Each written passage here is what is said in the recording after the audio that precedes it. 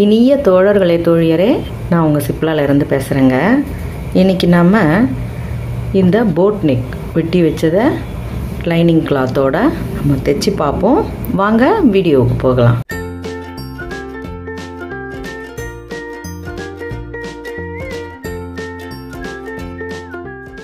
முதல்ல நம்ம முதுகுக்கு ஒரு செப்பரேட் கொடுத்து திருப்பிப்போம். இப்படி தைக்கும் பொழுது தான் ரொம்பவே நீட்டாக இருக்கும்.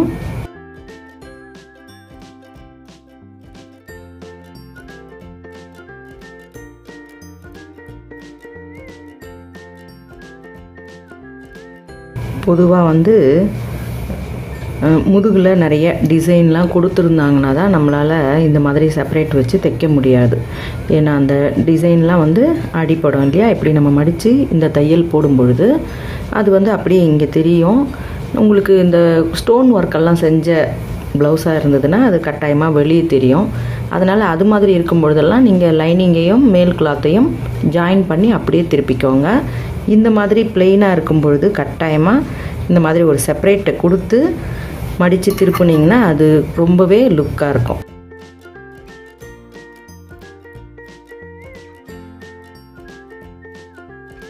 இப்போ நம்ம ஷோல்டரை ஜாயின் பண்ணிக்கலாம்.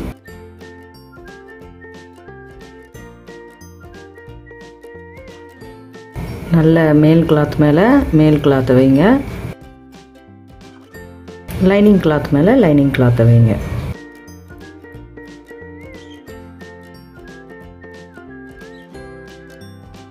இப்போ இதில் நம்ம லைனிங் கிளாத்தில் டாட்டோட அடையாளம் வைக்கணும்.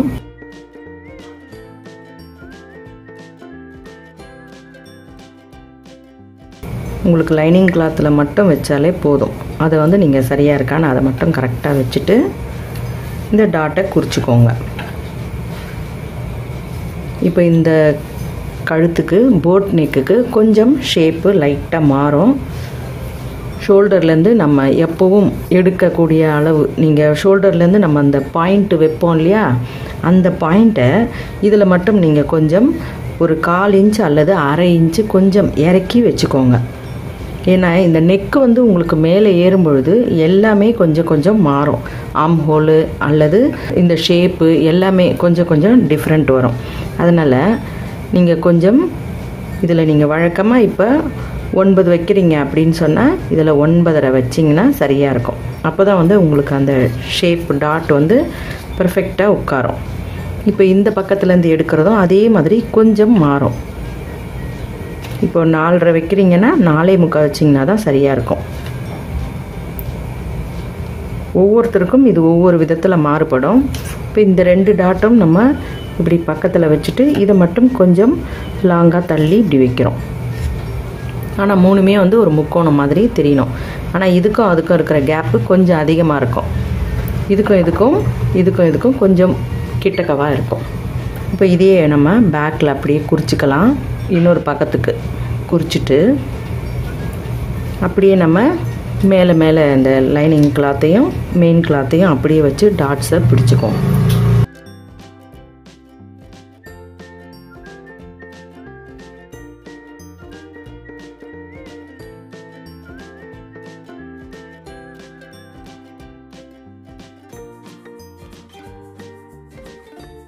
இந்த இடத்துல நீங்கள் எவ்வளோ எடுக்கிறீங்களோ அதை அதே அளவே எடுத்தாலே போதும்.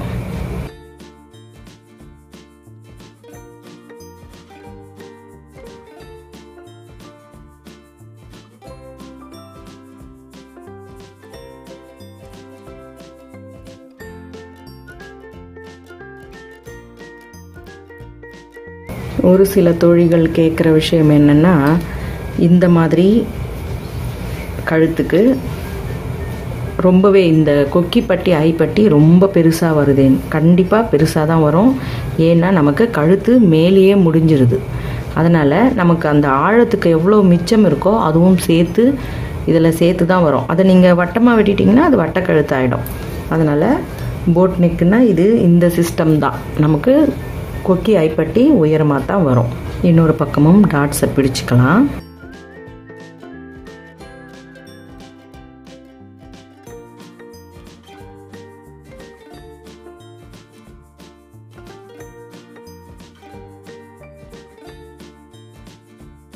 இப்போ நம்ம கட்சோலி பட்டி இந்த மாதிரி பேக்கும் ஃபினிஷ் பண்ணிட்டோம் இல்லையா. ஃப்ரண்ட்டில் நம்ம டாட்ஸ் எல்லாம் பிடித்த பிறகு கூட கட்சோலி பட்டியை வெட்டிக்கலாம். இது ஏற்கனவே உங்களுக்கு சொல்லி கொடுத்துருக்கேன் இல்லையா.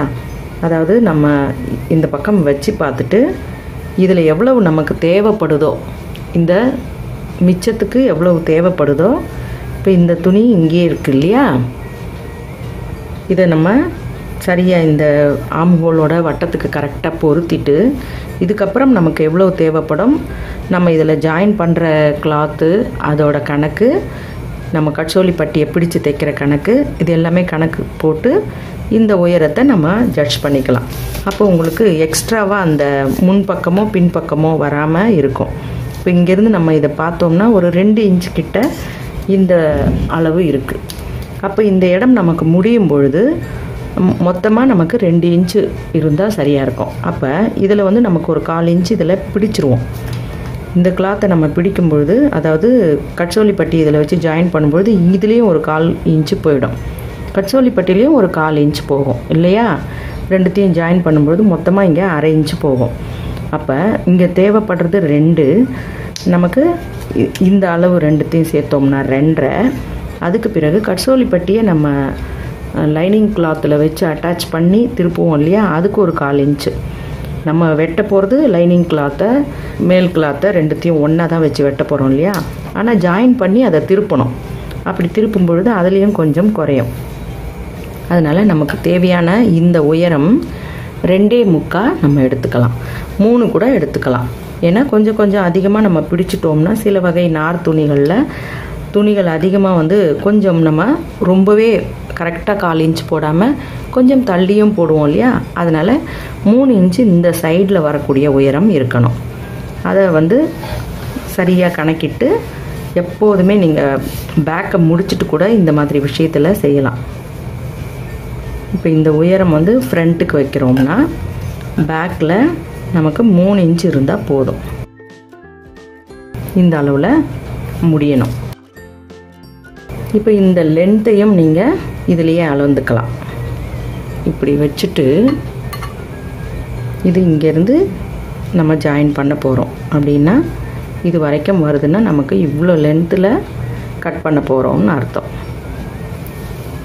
கட்சோலி பட்டியை முன்னமே வெட்டாமல் நம்ம இப்படியும் வெட்டி செய்யலாம்.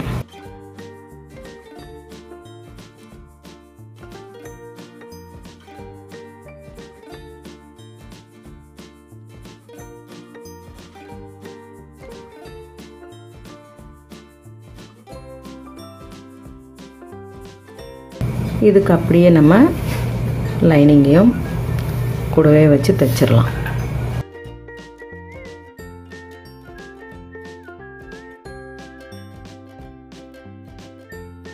கட்சோலி பட்டி ஜாயின் பண்ணும்போது நாம் இந்த ஷேப்பு பிடிச்சிருக்கோம் இல்லையா, இந்த ஷேப்பை மட்டும் மடிச்சிருக்கேன் பாருங்கள். கீழே அந்த கிளாத்து வேறு எதுலேயும் மாட்டாத மாதிரி அப்படியே ஒரு ஃபோல்டு பண்ணிவிட்டு தைக்கணும்.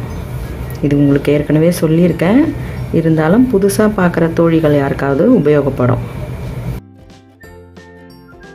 இப்போ கொக்கி ஐ பட்டி நம்ம ஏற்றுறதுக்கு முன்னாடி நம்ம தைச்சது கரெக்டாக இருக்கா அப்படின்னு சொல்லி ரெண்டையும் சரியாக வச்சு பார்த்துக்கோங்க. அப்படி ஏதாவது ஏற்ற இறக்கம் இருந்ததுன்னா அதுக்கு ஏற்ற மாதிரி, ரொம்ப அதிகமாக இருந்ததுன்னா அதை நீங்கள் அளவுக்கு மீறி நம்ம கட் பண்ணும்பொழுது ஒரு இடம் வந்து கொஞ்சம் அகலமாயிடும். அதனால் அந்த மாதிரி இருக்கிற சமயங்களில் இந்த டாட்டில் கொஞ்சம், இப்போ இந்த பீஸ் உங்களுக்கு அதிகமாக தெரியுதுன்னா இந்த டாட்டில் இன்னமும் கொஞ்சம் சாய்ச்ச மாதிரி கொஞ்சம் எக்ஸ்ட்ராவாக இப்படி போட்டு அதை ஜாயின் பண்ணி அப்படியே இங்கேருந்து சேர்த்து ஜாயின் பண்ணி விட்டுருங்க. அப்படி உங்களுக்கு அந்த மாதிரி இல்லை, கொஞ்சம் தான், ஒரு 1/4 இன்ச்சுக்கும் குறைவாக கொஞ்சம் அதிகமாக நீட்டிகிட்டு இருந்ததுன்னா அது கொஞ்சம் எக்ஸ்ட்ராவாக இருக்கிற எந்த பக்கமோ அதை நீங்கள் லைட்டாக கட் பண்ணி எடுத்துருங்க. இப்போ கொக்கி ஐ பட்டி ஜாயின் பண்ணிக்கலாம். கொக்கி பட்டிக்கு ஒரு 2 இன்ச்சு எடுத்துக்கிட்டிங்கன்னா கூட போதும். அதை அப்படியே ரெட்டையாக மடித்து இது மேலே அப்படியே வச்சு தைங்க.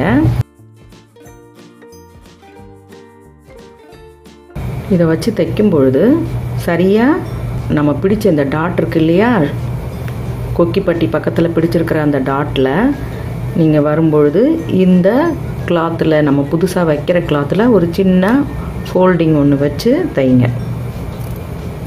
அது திருப்பும்பொழுது உங்களுக்கு சரியாக உங்களுக்கு விரித்து அந்த பிளேஸை மடக்காமல் ஷேப்பு மாறாமல் கொடுக்கும்.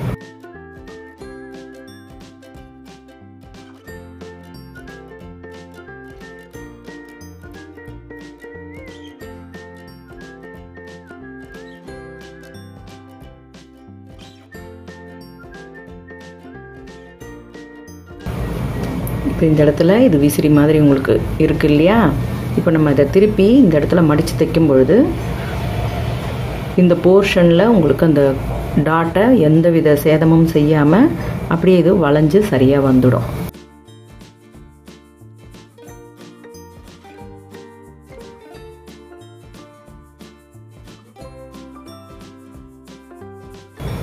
தெரியுதா? இப்போ இந்த ஷேப்பு உங்களுக்கு எந்தவித டேமேஜும் இல்லாமல் பர்ஃபெக்டாக திரும்பி இருக்கு. இதே மாதிரி நம்ம ஐப்பட்டியில் வைக்கும் பொழுது எந்த சுருக்கமும் வைக்கக்கூடாது. ஏன்னா இது அவுட்டரில் இருக்கிறதுனால நீங்கள் அப்படியே வச்சு ஜாயின் பண்ணி மடித்து தைச்சிடலாம். நம்ம கொடுக்குற கிளாத்தை நான் கீழே கொடுக்குறேன். கீழே ஒரு மடிப்பு மடிச்சுட்டு அதில் அப்படியே வைக்கிறேன்.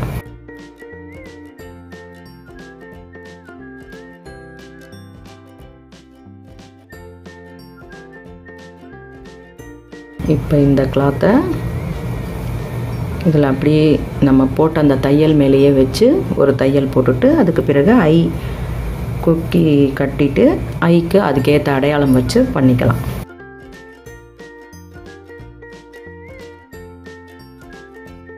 இப்போ போட் நெக்குக்கு நம்ம பைப்பிங் வைக்கணும். நமக்கு இந்த டிசைன் கொடுத்த அந்த சேலையோட கலர்லேயே கொஞ்சம் பைப்பிங் கிளாத் ரெடி பண்ணி வச்சுருக்கேன். அதை நம்ம அப்படியே கொடுத்துடலாம்.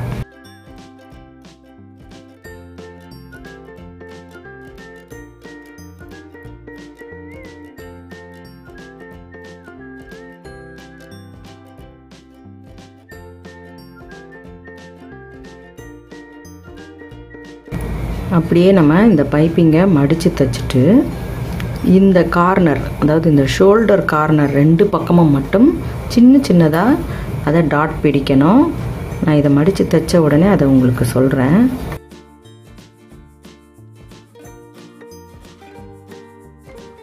இப்போ நம்ம அந்த டாட்டை மிஷின்லேயே பிடிச்சோம்னா அந்த நேவி ப்ளூ ஸ்டிச் வந்து தெரியுங்கிறதால நான் கையிலேயே உங்களுக்கு இதை பிடிச்சு காட்டுறேன்.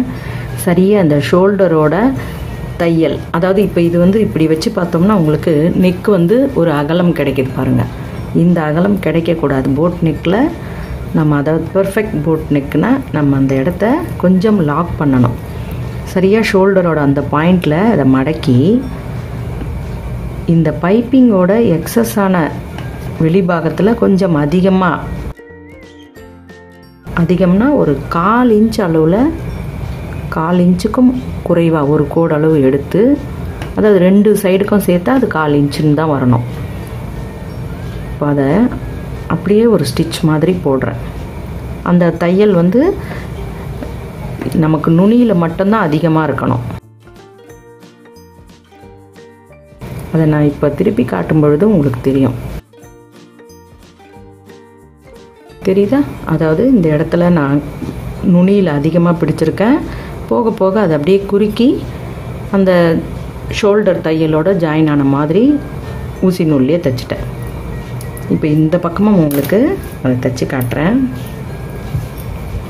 அப்போ தான் வந்து உங்களுக்கு இந்த அகலம் வராமல் சரியான ஒரு பெண்டு கிடைக்கும். கரெக்டாக அந்த ஷோல்டர் தையலில் இதை மடக்கிக்கிறேன். இப்போ இந்த பைப்பிங்கில் வெளிப்பக்கத்தில் கொஞ்சம் கிளாத்தை அதிகமாக எடுக்கிறேன். அது போக போக அப்படியே குறுக்கி ஷோல்டர் பக்கமாக நம்ம போகும்பொழுது அப்படியே ஜாயின் பண்ணிடுறேன். அவ்வளவுதான். அது அந்த பைப்பிங்கோட அகலத்துக்கு மட்டும்தானே, அதனால் கொஞ்சம் ஒரு 4-5 குத்துலேயே உங்களுக்கு அது முடிஞ்சிடும். ரொம்ப சின்ன வேலை தான். இந்த நூல்லையே போட்டுட்டோம்னா உங்களுக்கு அந்த கோடு தெரியும். அதனால தான் இந்த பைப்பிங் என்ன கலரில் வச்சுருக்கோமோ அதில் நம்ம செஞ்சோம்னா சரியாக இருக்கும். மிஷின்லேயே போகிறதா இருந்தாலும் அந்த நூலை போட்டு செய்யுங்க. அவ்வளவுதான். இதுதான் வந்து நல்ல உங்களுக்கு இந்த ப்ளவுஸை நம்ம போடும் பொழுது சரியான ஒரு போர்ஷனாக இப்படி மடங்கும். தெரியுதுங்களா? இப்படி அந்த போட் நெக்கோட ஷேப்பு வரும். இதுக்கு பிறகு நம்ம ஆஸ் யூஷுவல் கை ஏற்றுறது, சுற்றளவு பிடிக்கிறது, அவ்வளவுதான். இப்போ நீங்கள் கையை ஏற்றுறதுக்கு முன்னாடியும் இதுலேயும் ஒரு சின்ன டிப்ஸு சொல்கிறேன். இப்போ இதெல்லாம் நம்ம சரியாக அளந்து எடுத்துட்டோம். இந்த இடம் சரியாக இருக்குது இல்லையா? ஆனால் இந்த ஸ்லீவோட அளவுக்கு ஆம்ஹோல் ஆழம் இதில் கொஞ்சம் நம்ம குறைவாக தான் வச்சுருக்கோம் இல்லையா? நம்ம எக்ஸஸாக ஒரு 3/4 இன்ச் ஆழத்தை மட்டும்தான் அதிகப்படுத்தினோம். இப்போ இதை நம்ம வச்சு இப்படி பார்க்கும் பொழுது உங்களுக்கு இந்த இடம் வந்து குறைவாக இருக்குது. இந்த நேரத்தில் கூட நம்ம ஆம்ஹோலை கட் பண்ணிக்கலாம். இதுக்காக தான் நான் உங்களுக்கு ஆரம்பத்திலேயே வந்து கொஞ்சம் குறைவாகவே நான் கட் பண்ணி காண்பித்தேன்.